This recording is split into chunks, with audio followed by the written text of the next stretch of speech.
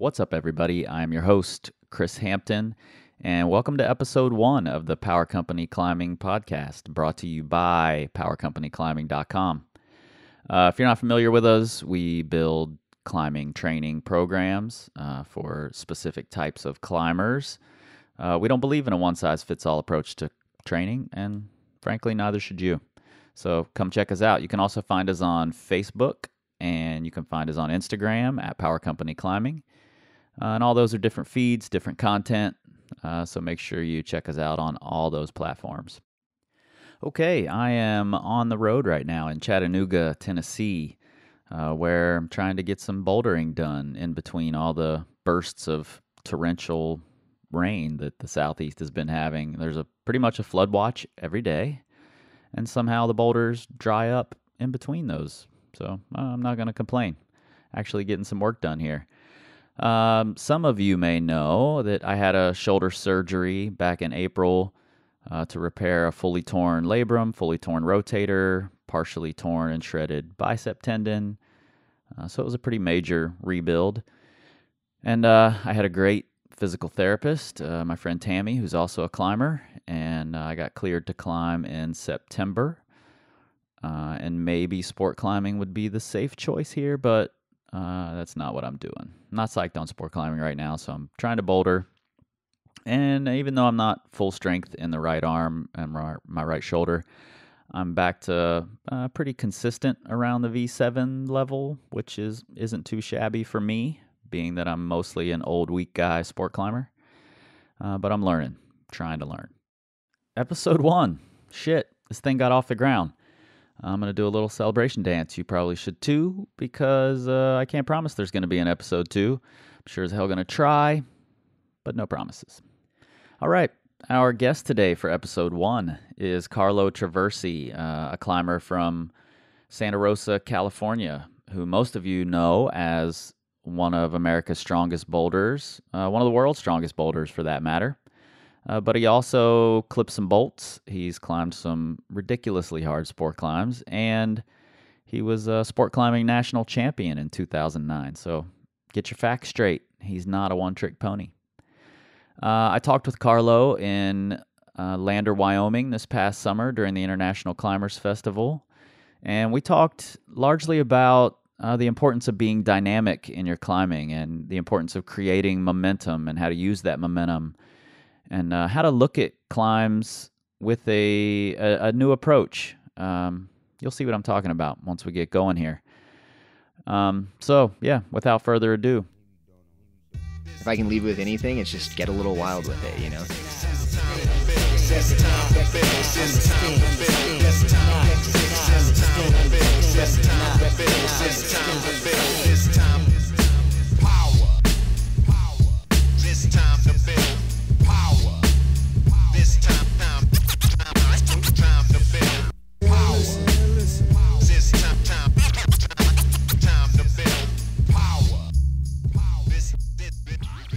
Okay, so I'm sitting here in lovely and sunny Lander, Wyoming with Carlo Traversi, who just got back from South Africa and an impressive ascent of Sky, which for me, I'm not a boulder necessarily. I love to boulder, but I just don't get to do it very often.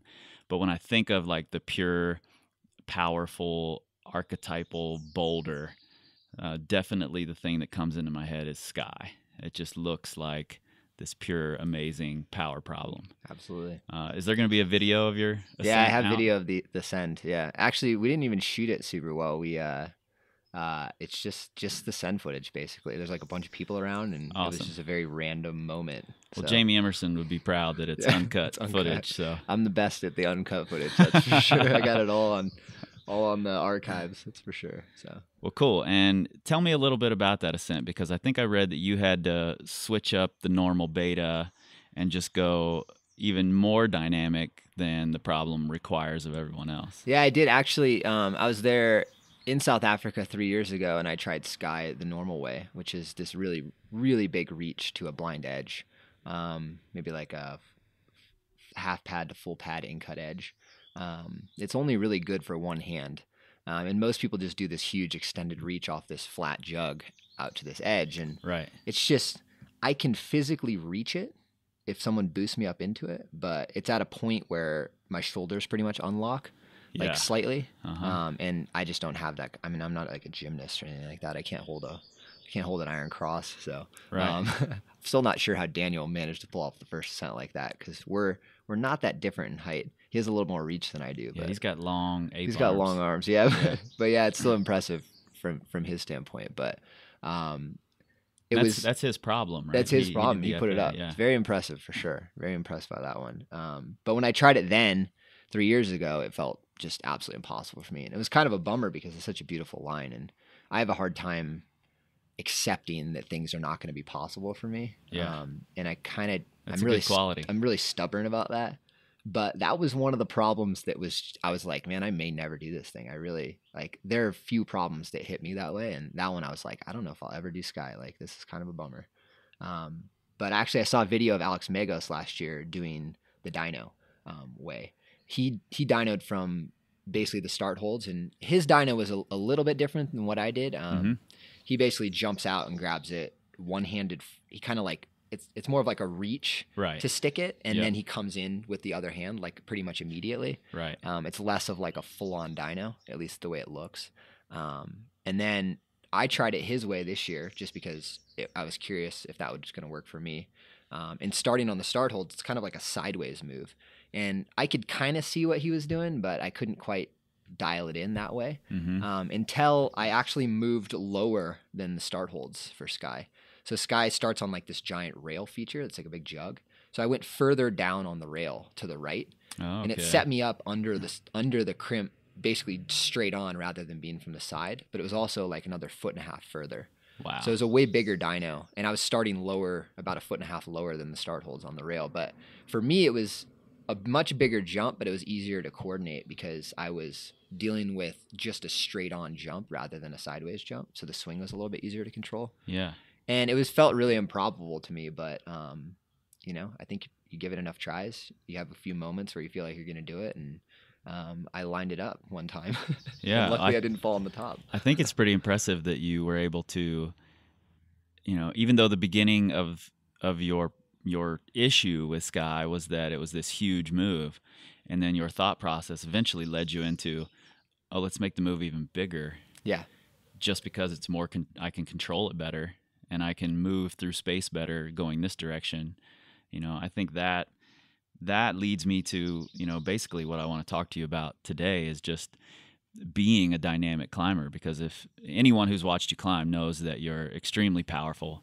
Yeah. And that you aren't afraid to be dynamic. And I think a lot of people, especially definitely people I work with, and I think I see it fairly often, have trouble just unleashing, and letting themselves be dynamic. So I think it's really impressive that you can, just say, oh, I need to be even more dynamic. I need to go even bigger. Thanks, man. Just so I can make this move more my style. Yeah. It's an interesting understanding of movement, and you have to really start breaking things down in terms of why you're failing, because the failure for me wasn't my ability to get to the hold, and I felt like I could still jump further from the side. And so I started looking at the range of possibility as to why I was failing on the move, and I felt like the sideways jump was causing me to fail more often than if I was coming straight on. So I started looking outside the box, and it was actually kind of a funny moment when I realized that I was going to do Sky actually from lower holds, which is funny because my trouble was reach to the hold. Yeah. And now I'm going to go pick lower holds and make the problem possible, which is really strange, but you kind of have to think outside the box in that way when you're dealt with a problem that is very different from what anyone else is going to. It felt like a first ascent to me in a lot of ways. Yeah, for sure. And it kind of was, because no one's really done the move exactly like that. Yeah. And so it was a special problem to me in that way, because I was dealing with something that no one else had really ever dealt with on it. And that made it a really cool experience. It made it more like a first ascent experience than anything else, which is really fun to deal with. So. Yeah, that's really cool. Yeah. So you told me earlier when we were talking at breakfast that you've done, somewhere between 50 and 100 clinics in the last year, teaching people to climb. Last few years, yeah. And one of the things that you run into are people having trouble being dynamic. Yeah. So Absolutely. let's talk a little bit about how you break that down and try to get people to just unlock that Yeah. dynamic potential. Yeah, I've seen kind of both issues. Either people, typically if people are more interested in bouldering, they're going to be slightly more dynamic climbers than what a sport climber would be. Yep. But what I've also seen with those climbers is that while they may be dynamic and they may be good at being dynamic, like they can get themselves to jump and move quickly between holds, they're not in very good control of it. Mm-hmm. And that's a huge difference between being dynamic but also being in control of what you're doing dynamically, because dynamic movement, while it may seem like wild and crazy, is actually an extremely controlled, precise movement. Yeah, definitely. There's never anything wild going on about it. You know exactly how your body's going to move, how it's going to react. And you have to have that understanding, or else you're really, unless you're jumping jug to jug, you're not going to be able to control what's going on. So, right. But then you're dealing with sport climbers as well, who really don't have that built into them. They're used to holds being closer together, holds being maybe not as good, so things are harder to go dynamic to them. So you want to be very controlled. You want to be very slow. You're trying to conserve energy throughout a route. And those people will want to break into more bouldering movement, or they'll find a sport route that has dynamic movement on it, has a bouldery section that they're forced to get dynamic. Yep. And I guess I've taught a lot of people that have had both sides of that spectrum, whether they're dynamic, they don't know how to really control how their dynamic movement is, or you have people that are, sport climbers, or, people that are typically just more of a static climber. And that was definitely me. Static. Yeah. Starting as a trad climber for years, and then becoming a sport climber, my style was very sloth-like, super controlled, super slow, very static. And it's good to have that, because I think a lot of people that are dynamic to start don't know how to be like that. Right. And I think it's important to have all of those. Yeah, have both tricks in your bag. Both tricks in the bag. You need to be able to know when to be dynamic and when you need to, harness that energy, and then also when to slow things down. And there's a rhythm to climbing, and you have to understand that every route, every problem, every experience in climbing out there has a different rhythm to it. And the faster you can understand that rhythm, the better climbing you'll be, and the faster you'll get things done. Yeah. So is there, say you encounter a guy who is like I used to be and hated jumping. Yeah. Just thought, I can do a giant lock off and get through it, and that's going to be better for me. Say you encounter that at one of your clinics. Where do you start him in trying to get him to loosen up a little? Yeah. I mean, I start, I've had a few different techniques, off the top of my head. Some things work, some things are different for different people. There's kind of a variety of things, but like you said, I mean, loosening up really is the key to it. And typically what I'll start off with people is making sure that they're warmed up, and then actually just shaking out, like literally just sit there and just shake the arms out, just like getting wild. You know what I mean? Yep. Feeling out of control. Yep. If you're used to feeling like very tight and cord up, you Yeah. need to just loosen everything up. Yeah, start don't be a feeling robot. the motion of climbing, start moving around a lot, feeling the momentum. And then we'll get on the wall, and I'll typically put them on jug to jug dynos and just start, or if people can't really even dyno, just doing double hand jumps between holds, even if it's only a couple feet or even less. Sure. So you're just taking it in baby steps. The other thing that's really good for this is one arm traversing, because you're forced to like pull and catch and pull and catch. Yeah, for sure. And just getting used to the motion of like pulling with one arm, or really just kind of snap motions and then catching holds is really all that dynamic movement is, whether it's a dead point or a dyno or whatever we're talking about. So just starting at the smallest, easiest possible step and just getting comfortable with that, and then slowly building off of that is the best way to go. Yeah, I think that one arm technique is pretty important. I've done, because I've had this shoulder injury for a while, I've done a very small amount of just one arm climbing just to kind of satisfy my need to climb. And it definitely reminds me when I do that how to get my weight over my feet and then use that weight to propel me, and I think that's something especially guys tend to forget, because we can just pull in with our arms and move with our upper bodies. And when you can't do that, when you have to go dynamically between holds because you have no other choice, you really have to find a way to get your weight over your feet. No matter how steep the wall is, you still have to propel yourself that way. Absolutely. And that's a big thing in understanding dynamic movement, is that people think that when they're dynoing that they need to be strong in the arms necessarily. Right. And while being strong in the arms matters, it's not the most important aspect of dynoing. Your arms are more for aligning your weight above your feet and then using your feet to generate you upwards. So there's very little dynoing that comes out of the arms. The arms are more just like putting you in the right position a lot of the times. Right. And so finding the correct feet for dynos becomes a big thing. You know, if you're jumping off really low feet, you're only going to get so far. As you find smaller feet that are a little higher, you're going to find it a lot easier to get stuff done. Yeah. So. And in that same respect, I find that a lot of the people who I work with who aren't good at dynamic climbing, they tend to not understand the path of movement that your body takes. And I think that path is really important. And that goes back to your experience with Sky. Yeah. In that, the move became bigger, but your path through the air was much better for you and made the end result easier to control. Yeah. And I find that a lot of people try to kind of hug the wall when they throw on a steep wall. They just don't understand it. They imagine it as if it were just a vertical wall tipped steeper, and your path has to be considerably different. You know, you have to create momentum upwards instead of straight out in the same angle as the wall.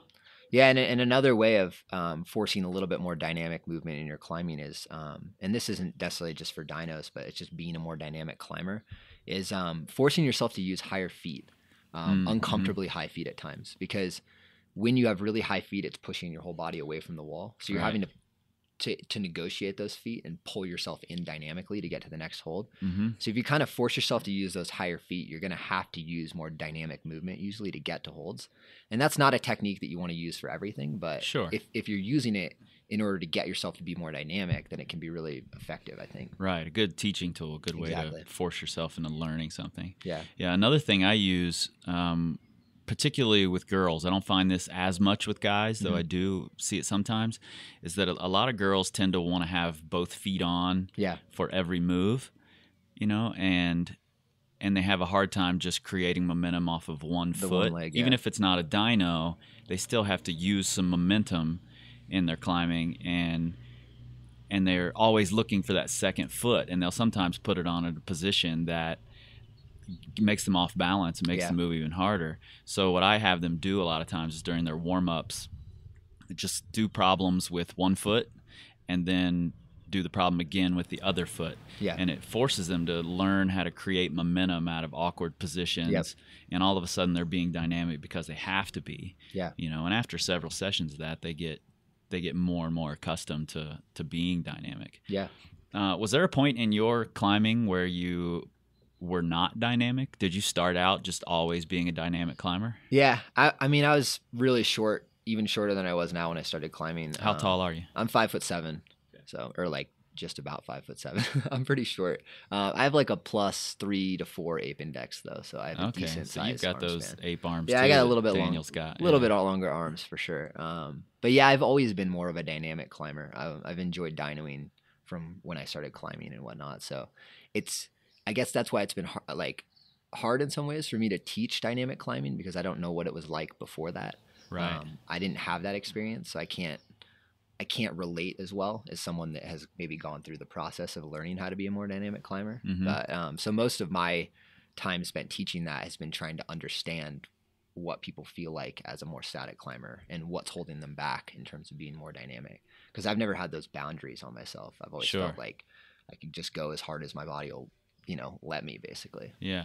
One thing I think is interesting, you talking about just moving yourself dynamically and it coming fairly easy to you, that's just something you needed to do and it worked for you.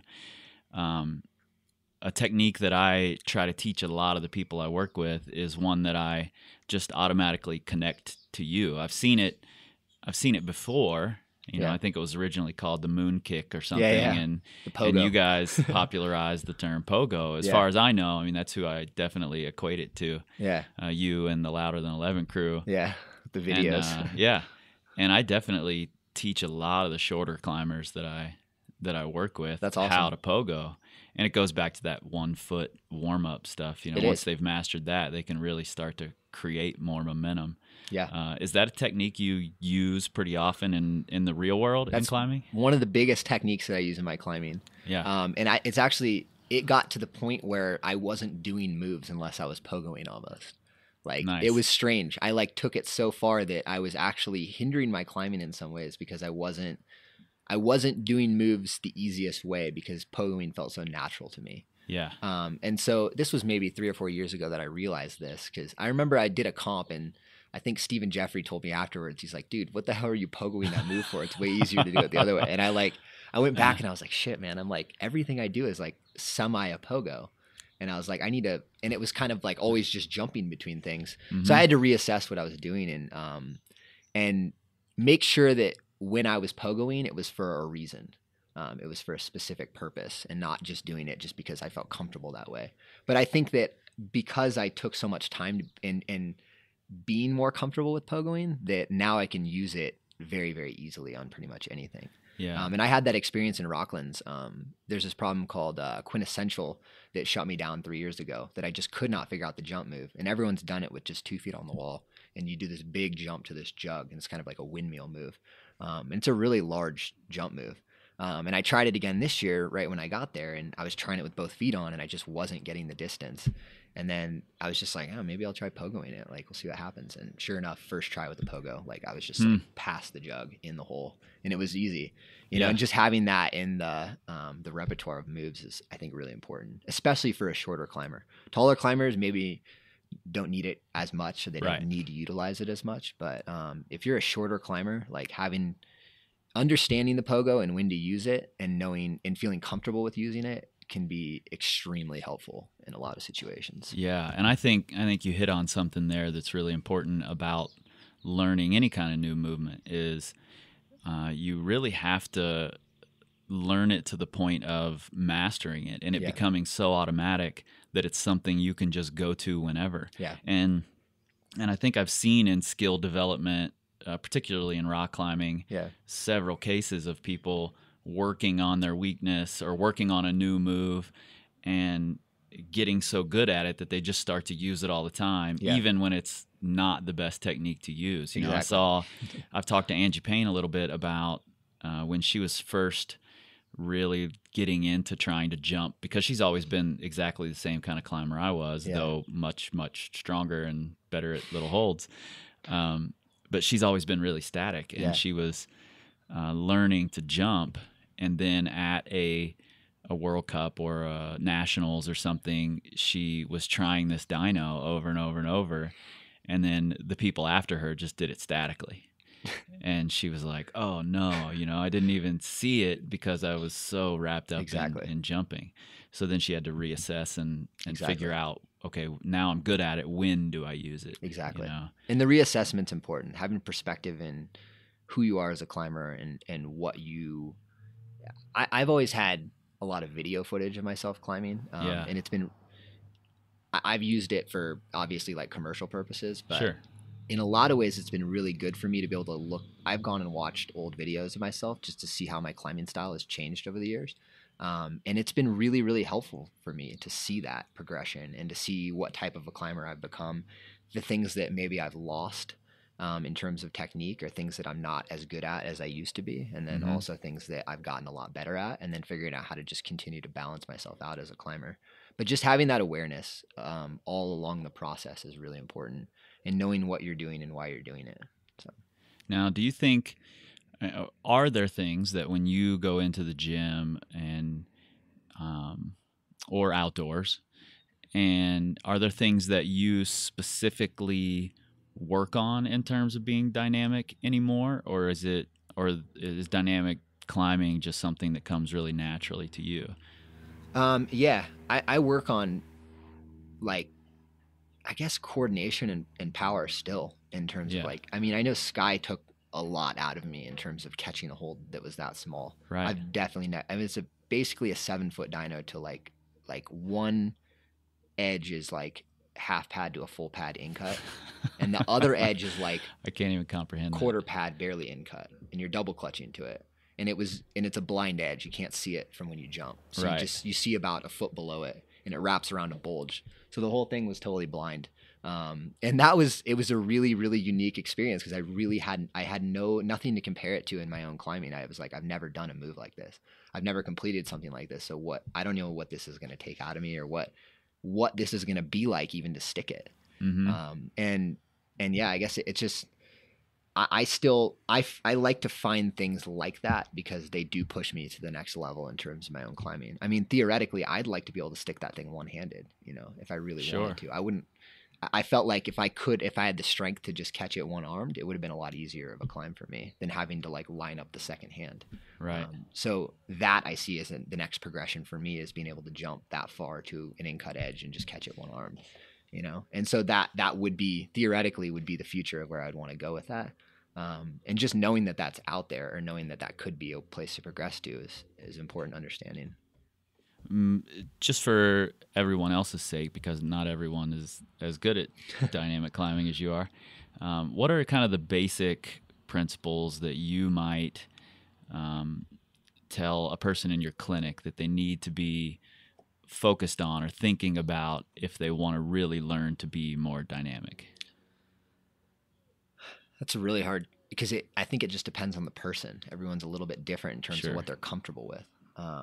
But I think like just kind of like emptying those structures from yourself and not feeling like it needs to be a certain way. Everyone's body is going to move a different way to something. Yep.